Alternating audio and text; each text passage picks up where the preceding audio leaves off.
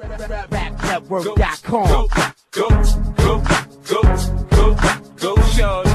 It's your birthday. We gon' party like it's your birthday. We gon' sip Bacardi like it's your birthday.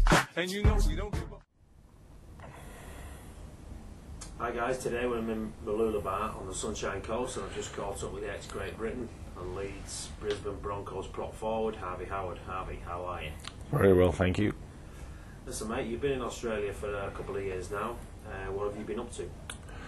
Well, basically from my changeover from Hull KR head coach, I decided to move to Australia, where I first came over here in '96, playing rugby league for Western Suburbs.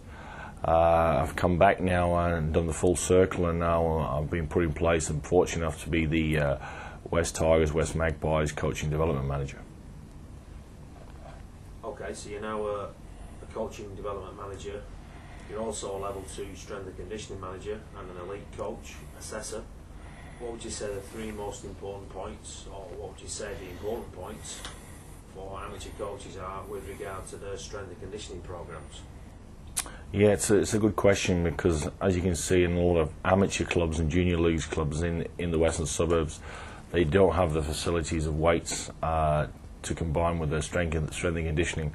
So I would suggest to a lot of the amateur coaches is to try and utilise their own bodyweight exercises, for instance press-ups, sit-ups, hill running.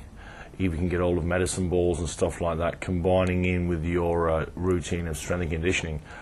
On an overall view of the whole strength and conditioning, for myself, I personally think the game is going to skills game conditioning, where before the old days of just running around the field and flogging players has gone away. Now we're going to the games where if you're doing a conditioning session, you try and combine it with a skill-based game.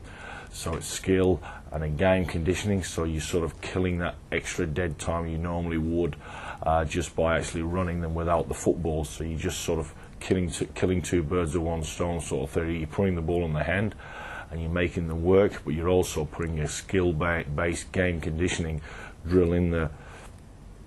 Okay mate, well hopefully we're going to be getting some templates from you for One Rugby Coach members, but briefly on this tape, can you just give us some tips on how to structure a conditioning training session? Just going off with a full season of maybe say 24 games in a season, you would have to, what we call it in the strength and conditioning side of a periodisation period.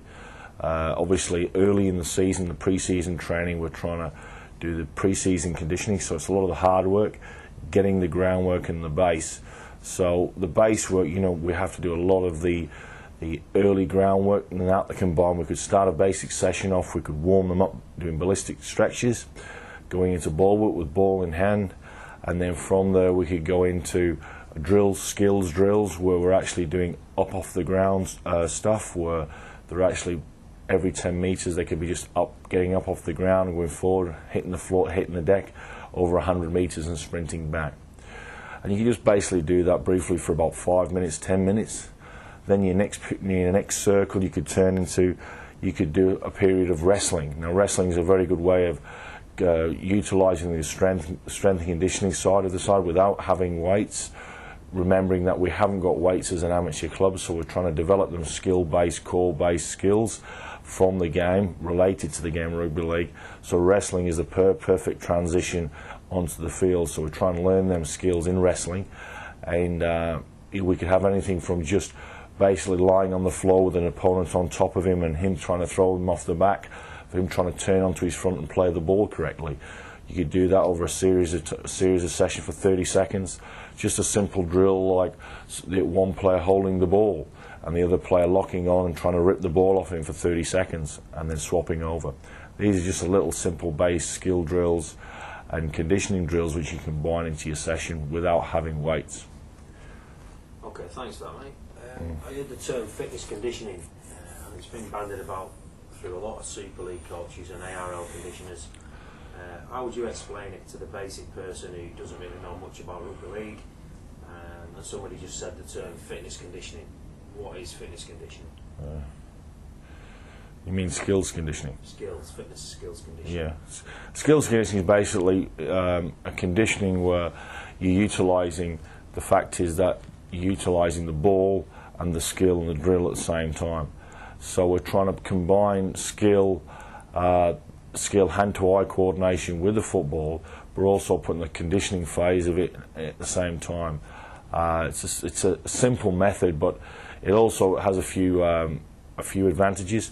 The fact is they're learning the skill base of the game, and they're learning the basic skills in the game combined. What you're trying to do is you're trying to condition the players at the same time as two. Just simply could be a fairly physical game of touch. That is just a simple way of a skill-based game conditioning drill. You know, you could have a 10-a-side little game of touch where you're actually asking them to come back to 10 and go down on the floor and return on the defensive line. And you could have a skill-based game touch conditioning where you actually speed the game up by playing a shorter period. You could have a 5-yard instead of 10-yard rule. Just little skill-based games conditioning, but it all goes back down to what time you have. So if you only have an hour session, you've got to we try and get as much as into that session as possible. Where normally you would just basically get your early season pre-season conditioning by basically doing your traditional 400s, 200s, and obviously they're very good for base conditioning, but we're not utilising the side of the skill of ball in hand. Well, the skill-based game conditioning is where you actually have the ball as you're doing the drill as well. Can you just go into a bit more detail about how you term periodisation with the team? Yeah, basically periodisation is a terminology we use for like a full season period, but it's periodisation is actually broken up into sections in the seasons, menocycles and macrocycles. What we're trying to do is, as you can see from a season, and from the changeover from the last season to the new season, would have what you call a transition phase. They're basically light drills, skill drills, you sort of turn into to just try and tick the players over from finishing a season into what we call a pre-season. These are the early phases of a season's training. Pre-season training is basically the aerobic side of the training where we build a big strong base, combine building up from an anaerobic into a high state of anaerobic training. Anaerobic is short type shuttle based aerobic drills. Anaerobic drills where you'd basically say for instance a 30-second shuttle, and you would time a player how quickly you could do that 30-second shuttle with a repeat sets of 8 sets with say 30 seconds rest in between each set.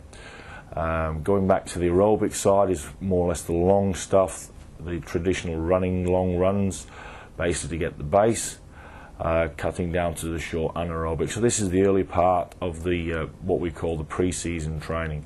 Going from pre-season training, basically working into season training, we're trying to combine keeping the level base of fitness for a player, taking into consideration that he is maintaining his fitness throughout the game periods too, the actual game time he plays, combined with the training he's doing at the club itself.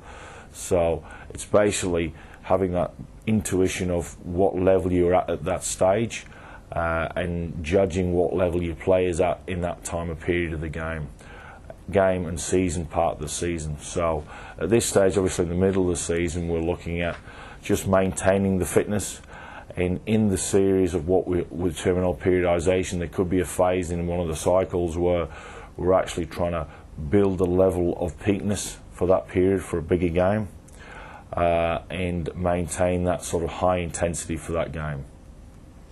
So to summarise, you have your transition period, your pre-season, your in-season, and then obviously your maintenance programme. Yeah. Would you say that's a fair indication of what it is?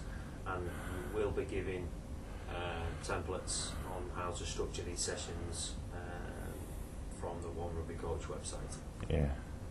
Like your birthday, you'll find me in the club, bottle full of bub. Look, mommy, I got the head, so get into taking drugs. I'm into having sex, I ain't into making love. So come give me a hug, get into getting rough. You can find me in the club.